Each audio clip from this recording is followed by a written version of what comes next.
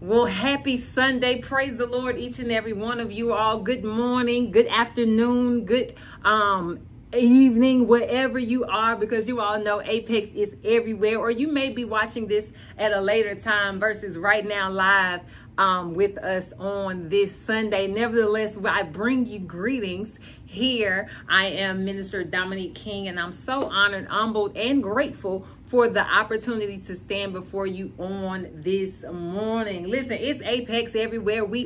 I'm standing in the gap today for our pastor, Pastor Larry. And so we're praying for him as he recovers. And we know that when he gets back, that boy is going to preach. So will you all let him know that you love him, that you're praying for him, and that you're thinking about him right now? Put it in the comments right now. Hey, we're praying for you, Pastor. I love you, Pastor. That's right. It's Valentine's Day weekend, right? So let's show love, right? Let's show love. As a matter of fact, will you tell somebody on your timeline, as you see somebody's name pop up, you may not even know them. I want you to tell them that you love them. Say, I love you. Just actually at them. At somebody right now and tell them that you love them, because that's what we're called to do. And that's what we're going to talk about on today. I promise I'm not going to be before you long. It's Super Bowl and Valentine's Day weekend, and I know you got a boo and you got something to do. So I am not going to be before you too long, but I do believe that there is a word from the Lord as it relates to love on today. I like to live a life intentional, right? I try to be very intentional about the way I live and the way I think. And so it's been very helpful, right? Especially as we get deeper into the word of God. And so I believe that God has given us these instructions for a reason, so that we can truly experience the abundance of life, the abundance of living, and ultimately to get to heaven. Yeah, I'm not doing all of this stuff down here just to be doing something. No, I have a goal, and heaven is the goal. And the thing about it is, in order to get to heaven, we got to get this love thing right. Amen. We got to get this love thing right. And so that's what we wanted to talk about on today, on this Valentine's Day weekend. So will you do me a favor? Will you share this broadcast? Let everybody know that they need to get in here right now, because we are talking about love. And who better to give us the greatest example of love than that of Jesus Christ? Let's jump into the text, John 13. Turn with me, if you will, to John 13. You can pull it up on the app on your phone. John 13. It's a familiar verse. You know it, but I want to make sure that we know it. Amen. Amen. So for the sake of this message, I'm only going to read 2 verses. And so if you will let me know that you got it, put it in the comments. Say, I got it. Amen. John 13, beginning at verse 34. And the word of the Lord says, so now I am giving you a new commandment, that you would love each other. Yeah, love each other just as I have loved you. You are to love each other. Your love for one another will prove to the world that you are my disciples. Let us pray. Heavenly Father, Lord, we love you and we thank you and we honor you. And we ask right now that you will just meet us in this space, God, Lord, and give us a word that comes directly from you. Lord, hide me. Lord, we don't want to hear from me. We want to hear from you. Speak, Lord. We are listening. For if you do not speak, nothing will be said. In Jesus' name, I pray. Man, it's Valentine's Day weekend, and I love Valentine's Day, especially considering that I'm in love. I love love. I am a lover, if nothing else. And I absolutely love my husband. I love him. We have been married now for almost 3 years, which means this is our 4th Valentine's Day that we're actually going to spend together. So I'm excited about it. And so, yeah, I love my husband. It's not a secret. I post him all over my social media. I take him with me almost everywhere that I go, if he can come or if he wants to come. Sometimes he does not want to push my cart at Sam's Club. So y'all pray for him. And nevertheless, but because I love him, I just like for him to be with me. Now, I'm not insecure. I don't think he's doing nothing or nothing like that. I just like him. I really do. He's a great friend. He's a companion. He fine and he mine. Okay. So yes, I love to tell the world about him, especially so far. I mean, so far, like I said, we just 3 years in, you know, I'm gonna be realistic. But so far, you know, his love for me has exceeded my expectations as relates to from a husband. I mean, this man takes care of me. He provides for me. His love has healed me in places that I didn't even know were broken. His love frees me. His love makes me happy. I mean, this man loves me, y'all, when I got crust in my eyes, stank on my breath, ash on my ankles. Now I'm talking about this man love me. Now, let's be clear. Sometimes I do want to throw him out the window. I'm not gonna lie. Sometimes I do. I want to throw him out the window, especially when he eats my snacks. Y'all know Precious lives inside of me. So now all of a sudden you eat the little Nutty Buddy ice creams. Like I ain't never seen you have this. But nevertheless, you know what? I love them. So I let it slide, you know, because sharing is caring. And I love them. So I try to show it and I try to express it. And I know people say you talk about your husband all the time. You're always posting him. And I have no shame in that because he mine. He belongs to me and I belong to him. When you see me, you see him. And when you see him, you see me. Because that's how our love is set up. It is. It's just how our love is set up. And I think that it inspires people to love and be excited about love. We ain't goals, but we can be an example of what love looks like. And as I was reading this text, it hit me. It hit me, you guys. And the same way that I go hard for my husband, the same way that you go hard for your boo on social media or just however you go hard for them, the same way that you show love and you openly praise and celebrate your favorite team. I know a lot of people are excited about the Super Bowl or maybe you not because your team didn't make it. But the same way that you love the things around you, the same way that everybody knows that you love the things around you is the same way that people should see the love that you have for Jesus as you walk. They should see the love that you exude from Jesus in your walk. When they see you, they should see him. Yeah. When you see me, I don't want you to just see me. I don't want you to see Dominique, and I really don't want you to see Marvin. But what I want you to see is Jesus. Amen. Yeah. When you see me, I want you to see him. And so family, for a very brief moment, now unless Holy Spirit just completely takes over and makes it a little bit longer, for a brief moment, I want to challenge our hearts with this consideration. Exhibiting a love that lifts the world. A love that lifts the world. Because you see, here's the thing. Love is not an option. That's my first point. Love is not an option, family. It's right here in the text. You see, love is actually an essential character trait that we as believers should possess. Yeah, because you see, the Lord loved us unconditionally. We are expected as believers to love one another unconditionally. Yeah, I know this is a little tight. Do not log me off because I promise this is going to be good and it's going to be helpful. And I know that this sounds good, but it's difficult, but it is a commandment. Yeah, that Jesus gave before he left to go to be with the Father. And I know you're probably thinking, Minister Dom, that's easy to preach, but hard to live. But the thing is, it's not easy to preach because I'm trying my hardest to live it. Am I the only one? Am I preaching to myself today?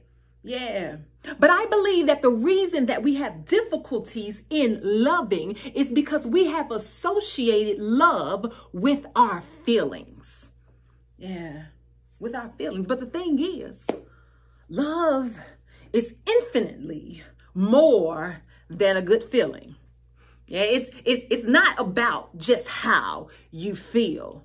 Yeah. And I know, I'm telling you, I promise you, somebody is pulling me in the spirit right now, and you're saying that's too hard. And I'm trying to let you know that as difficult as it is to listen to this type of preaching, it's difficult to preach it, because when you truly study this text and consider the circumstances around Jesus at the time of him sharing this, we have to realize that it was probably difficult for Jesus too.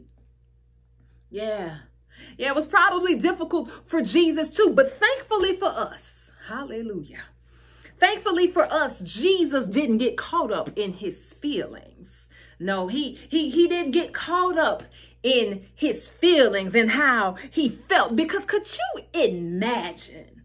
Could you imagine how tired Jesus was? I mean, he had done a lot of work in those 3 years and during his ministry. He had done a lot of work. I don't really think that he stopped. And so I'm sure he was tired. But can you imagine how annoyed Jesus was? Can you imagine how heartbroken Jesus was? Yet he still loved.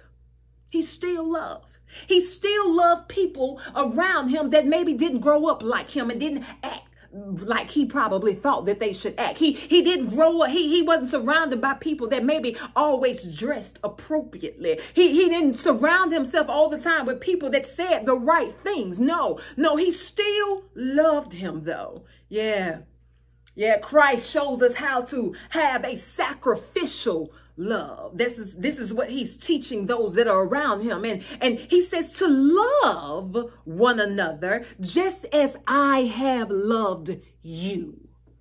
Yeah. I mean, he really could have said, just as I have shown you. Because Jesus showed love. In the beginning of this chapter, Jesus is washing the disciples' feet. And this was a clear example of Jesus's humble, self-sacrificing love for them. Yeah, Jesus made himself to be a sacrifice for mankind. Yeah, which is why he acted the way he did, the way he loved the way he did. He sacrificed his life by dying on the cross for our sins. But before that, he also gave his whole life here on earth to serve man. Yeah, to serve man. The meaning of the word love, or agape, which is used here in verse 34, is a self-sacrificing love and giving of oneself. Yeah, Jesus gave himself for us. He sacrificed all glory and honor to die on a cross like he was a criminal, like he had killed somebody and he did nothing but try to save. He even died for people that hate his name and despise him. And I know you say it's easy to love yourself. It's even easy to love the people that love you and the people that are around you and the people that you choose. But how do you do when you love someone that is annoying or a pest? Yeah. Is your love constantly sacrificing? Do you sacrifice your time to Christ, to his church? When was the last time that you called or texted your pastors and asked, how can I serve? I want to serve more. Yeah, when was the last time you didn't say no when they came up to your window at the red light and asked you for your loose change? You got it, but did you give it? No, because in your mind, in your feelings, you're saying that they should be doing something better with their life. They need to go find a way, the same way that you found a way to be able to have the loose change or the extra dollars. No. That was in your feeling. But my question is, you should be willing to sacrifice your time, your life, and your giving, because God, Jesus, sacrificed his time, his life, and his giving for you. Yeah, love isn't just giving when others are giving. It's giving when others are not giving. It's hard, I know. Yeah, the text says you must be known by your Christ-like love for others, even if that means loving them and leaving them. Yeah, some people are going to show you that they don't love you. Or maybe Holy Spirit reveals to you that they don't love you like you love them. Yeah. But the truth of the matter is, love is required. You are commanded to love. And I know that you're mad at them because they betrayed you and you done heard what they've said in the streets and how they tried to discredit your name and how they've shared confidential information about you and your life and they betrayed you like Judas betrayed Jesus. But here's the thing. When Jesus shares that he knows that someone will betray him, I want you to read the entire chapter 13. I'm not going to read all of it for you, but when he shares that he knows that someone betrayed him, and will betray him and deny him, he didn't turn over chairs and tables. He didn't cuss nobody out. He didn't throw the wine glasses or the basins that were full of water after he had finished doing the feet washing. No, he basically simply said, you can go. Yeah, verse 21, it said, when Jesus had said this, he was troubled in his spirit and testified, truly, I tell you, one of you will betray me. Yeah. One of you will betray me. Family, there are going to be times and people that you will encounter that you love, that you have to love through the hurt. You're going to have to love them through the betrayal. You're going to have to love them through the abandonment. You're going to have to love them through the neglection. And this is the thing. We don't have to talk about it. Yeah, we don't necessarily have to talk about it. You don't have to explain yourself. You don't have to explain why you've been doing and acting the way you're acting. Everybody want to talk about having closure, but I'm good. I'm good on closure. Yeah, you can just go ahead and do what it is that you're going to do, and I'm still going to be over here loving like Jesus. Yeah, because in verse 30, he says, after receiving the piece of bread, he immediately left. Judas left once he got called out. Jesus didn't have to argue with him. He didn't have to talk about him. He didn't have to say nothing. They didn't have to fight. No, he left. Jesus told him to go. Go ahead and do what it is that you have to do. Because guess what? The good news is, family, God is still going to get the glory. Yeah. God still got the glory after Jesus was betrayed. God still got the glory after Jesus was denied. God still got the glory after Jesus was killed. God still is going to get the glory after the disciples who would sit next to him and be so full of hate, betrayal, just ungratefulness. Yeah, and then he just left. He didn't ask. He didn't say nothing. He didn't say, no, it's not true. He left. And the thing you have to ask people when you do kind of call them out on their stuff and they be so quick to go, you should really wonder why is it that they so quick to go and betray me? Why do they feel like that they got to go do this so fast? What is it? But I believe that a lot of times, family, it's just a setup. Yeah, just like for Jesus, this setup was for his come up. Yeah, but you just got to hold your posture. You have to hold your posture, family. And that posture is love. Yeah, that posture is love. Because you see, love is patient. Love is patient. 1 Corinthians 13 tells us love is patient. Love is kind. It does not envy. It does not boast. It's not proud. It does not dishonor others. Ooh.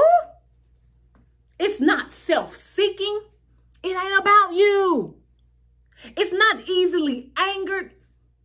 I know they pissed you off, but love isn't easily angered, and it keeps no record of wrongs. Love does not delight in evil, but rejoices in the truth. It always protects. It always trusts. It always hopes, always perseveres. Family, love never fails. Yeah. Love never fails, family. Love is a thing that's going to bring and merge these generational gaps and this brokenness in your family and this brokenness in your heart and in your mind. I just need you to realize that the love of Jesus will heal you. It will lift you. It takes the love of Jesus to lift the world. Yeah. And the reality is, I got to get my stuff together. I got to keep my stuff together. I have to make sure that I'm doing what it is that God has called me to do. Because what I don't want to do is have all of these things, have all of these degrees, have businesses, have money, have generational wealth, and doing all of these things, but end up in hell because I couldn't follow the leader. Yeah. Yeah, because 1 Corinthians 13:2, it tells us, if I have the gift of prophecy and can fathom all the mysteries and all knowledge, and if I have a faith that can move mountains, but do not have love, I am nothing. I'm nothing. I can prophesy, y'all. We can do community service, have multiple degrees, a house on the hill, a boat on the lake with $1 billion evaluated company. But because I've been so faithful and I've trusted God and I've just had faith the size of a mustard seed, and I paid my tithes and I showed up for online Bible study and Sunday worship on Sunday, and I've done all these things. But here's the thing: you can do all of those things, but if you do not know how to love, you are nothing. And family, I don't want to waste my time here. I don't want to be nothing. I want to receive the reward. So that means that I have to do more than just love the people around me. Yeah. I have to do more than just love my family, my friends, and my pastors. Yeah. Sometimes you gotta to still love the questionable pastor. I know that's not the sermon for the day, but you gotta love. You see, the wounds of humanity are not going to heal if everyone limits their sense of responsibility to love just to their friends and to their family. Your responsibility to love goes deeper than just your friends and your family. There are people that need Jesus. There are people that you encounter that need Jesus. There are people that need the Jesus in you, not the you in Jesus holding a bitter heart. Yeah, they need to see your love. That's how they're going to know that you're truly a Christian. That's how they know that you're truly saved. Jesus said, I'm willing to die because it's not about me. It's about you and the yous that you will encounter. We have to love people, y'all. And to be honest, we got to start with ourselves. It starts with me first. That's right. Because how can you love me if you don't know how to love you? That's the problem. The thing is, the only way we're going to find out how to love ourselves is to love ourselves through Christ. Yeah. And that means taking better care of ourselves and taking care of our health. Love is taking care of yourself. And I know, me too, I got to do better. I'll be honest. I got my support group in here. Hi, my name is Dominique, and sometimes I eat too much and I'm a little lazy. Yeah, but I believe that after this TED talk about love, that y'all gonna pray for me and we gonna lose some spirits, amen? Because I got work to do, and we got work to do. And so in order for us to do the work, we have to work on ourselves. And so as we work on ourselves, we cannot just not think about the other people that are around us, the people that we encounter, the community, the brothers and the sisters that are experiencing homelessness. Because if I could and when I can, I want to build a homeless shelter as big as the Mercedes-Benz Dome to get some of the homeless people off the street. Because whenever I pass them, I'm always mad at myself, like, Lord, why am I not a billionaire? I just want to help. I want to help fix everything. I just want to help people. I just want to love like Jesus did. And it hit me. I realized that Jesus didn't meet everybody during his time. No, Jesus didn't meet everybody, but everybody that heard about him and they felt like they had encountered him. Why? Because as disciples, when you tell the story of Jesus Christ, it shouldn't just be with your words. No, it shouldn't just be with your words. It should be with your action. Yeah, it should be with your action. Jesus said they will know you by your love. Not just by your name, not just by your affiliation and your associations. No, they will know you by your love. Because my second point, love is a model. Yeah. Love is not an option, and love is a model. You see, family, the more we open ourselves up to God and his love for us, and we experience his love, and the more we express that love, the more love we have to share. Yeah, you see, love is a gift. Family, love is a gift that is given to us. Jesus modeled love so that it could be packaged in what we call Christianity so that we could receive it and duplicate it. Yeah, and guess what, family? Here is the good news. Not only does he love us, not only did he come to be an example and a model, he loved us so much he went and paid for it. Yeah, he went and paid for my sins. He loved me through my sins, and he hadn't even met me yet. I wasn't even in existence yet. But then again, maybe because he was God and, he done been here and done this already. Maybe he did know me. And so he already had me and my sins and my transgressions in mind when he decided to continue to love. But with my little mind, with what my little bitty mind can conceive, to me, he did this for us, for a perfect stranger. For someone who would betray him, because I haven't always just honored him with my life. No. Yeah. There have been times of denial. Yeah. And all he wants to do is love us. Yeah. Yeah, denying and keeping it a secret. And not expressing my love and not showcasing my love so that God can get the glory. And family, do not let your love die because you don't want to express it. Yeah. How do I know that you love me if you don't show me? Jesus showed us that he loved us by his expression, by sacrificing his life. Now, that doesn't mean that I won't love you. No, I'm just trying to figure it out. Yeah, I'm just trying to figure it out. Are you kind? Are you giving? Because I'm not sure. Are you forgiving? Are you selfless? Because I haven't really seen it. And family, as believers, we should be able to see it. People should know that they love you. My love, I ain't gonna lie, I'm such a lover. My love can get me in trouble sometimes because I'm one of those love people that don't know how to stop. Yeah, I don't know how to stop loving people. I just love them all the time. I just put them in a little category. Nevertheless, Jesus didn't say to stop loving them. No, he just said depart from me. Because as the late prophetess Tina Marie said, you can love them and leave them. But the first thing you got to do is love them. You have to love them even when it hurts, even when they betrayed you, even when they took advantage of you, even when they manipulated you. You see, our love, family, has to be so mature. Yeah, we have to love when it's not appreciated. That's right. We have to love when we're betrayed. We have to love when we're denied. We have to love when we're angry. We have to love when our feelings are hurt. We have to love when we feel looked over. We have to love when we feel cast out. We have to love when we feel like we're the black sheep of the family. We have to love regardless of if you're in another ethnic group or if you intimately love differently than me. My assignment while I am here is to love. Love is not broad, it is specific. Yeah. And you see, family, when we love like Jesus, we look like Jesus. Yeah, I look like Jesus because I love like Jesus. I don't just love you because I want to love you. Be clear. Let's just be honest. I don't just love you because I want to.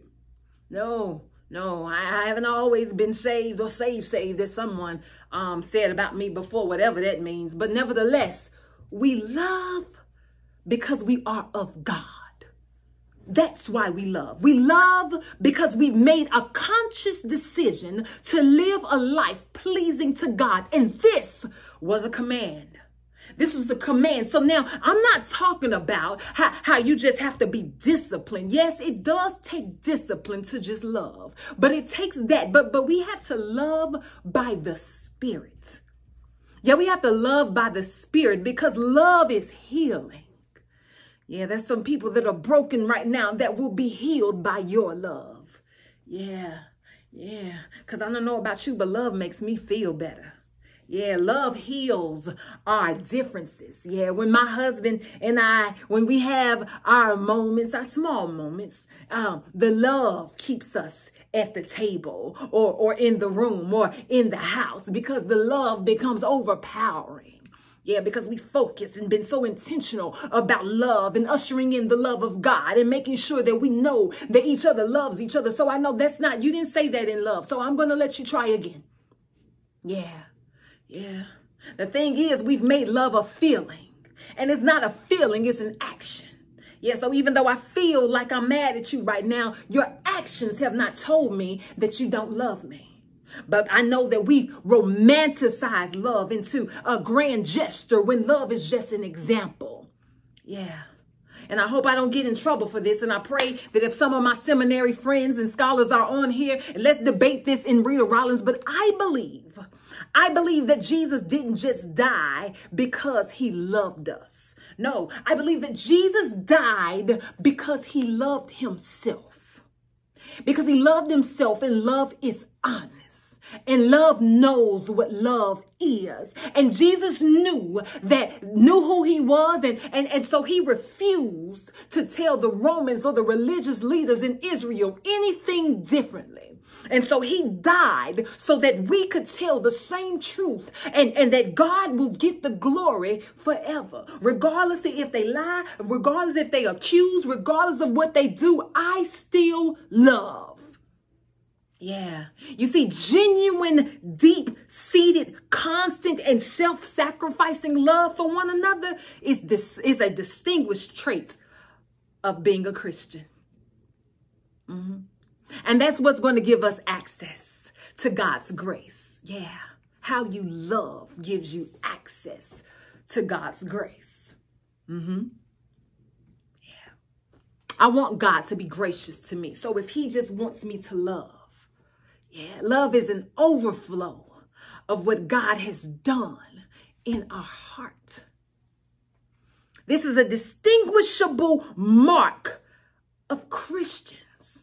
People should know you by your walking, your talking, your actions. People know that you are a follower of Jesus and his true love because you display it. Yeah. That way you will be known for your Christ-like love of others. So family, today as I close, I pray that you find yourself so wrapped up in God's love for you that you refuse to deny it, that you refuse to betray it, that you show it, express it, talk about it, share it, be it. Yeah, I'm going to be love. Will you write that in the comments right now? I'm going to be love. Yeah, I'm going to be more intentional about being love, not just saying I love you, being love. And don't think that just because you are out by yourself that no one knows if you're showing or being love. Yeah, I know you only like to really talk about Jesus on Sundays or Wednesday nights if you have Bible study or Thursday morning for prayer call or whatever time your church services are. But your expression of love has nothing to do with your piety, but everything to do with your purpose. It's not about you. I don't need you to just, I'm not telling you to just go out here and love just to be like, oh, love, I'm Christian, I love Jesus. No, love. Because it was a commandment and Jesus has been an example. And now you and we are to be an example. Because this is my last point, and then I'm gone for real so we can go get ready for Super Bowl. Love is evident. Yeah, love is evident, family. Yeah, verse 35, it says, by this they will know you by your love. They will know that you are my disciples by your love. The world will know. The world will be lifted by your love. It's one thing to say it, and it's another thing to prove it. You shouldn't have to wonder about it. The people that are around you should not have to wonder if you love Jesus. Yeah, it's Super Bowl Sunday, and all up and down our timelines during football season, I read all these posts about a person's team and how they love their team. They go hard for their team, and everything that they love, they just always posting it. But do you love Jesus? Yeah. And Jesus is just saying, will you boast about me? Will you celebrate me? Will you share my love with the world? Will you make my love great again? Yeah. Yeah, will you write that in the comments? Yeah, my life's living should make Jesus' love great again. Make Jesus' love great again. That's what I want you to write. Make Jesus' love great again. Yeah. Yeah. It's all over the Gospels. We learn and we read scripture about Jesus' compassion. His compassion on the people around him. He was always showing compassion to sinners. He knew that people needed a savior. And there was no possible way to show compassion the way that Christ was able to show compassion. And I'm not saying that you're supposed to do it exactly the way Christ did it, the way Jesus showed. And you're not supposed to save the entire world. My father in love, he has this quote that he says all the time. I may get it wrong just a little bit, but he says, I am only one. What I can do, I ought to do. What I ought to do, I should do. Family, you should love. Yeah. You should love. I know it's hard. They get on your nerves.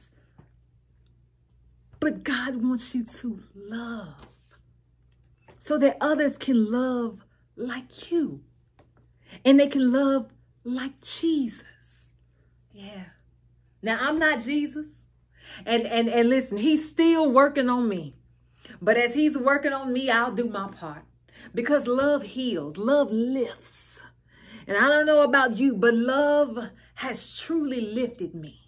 And as it lifts you, you will lift others. And as others are lifted, they will lift others, and it will become contagious. It will just be this contagious effect of love. Yo, think about it.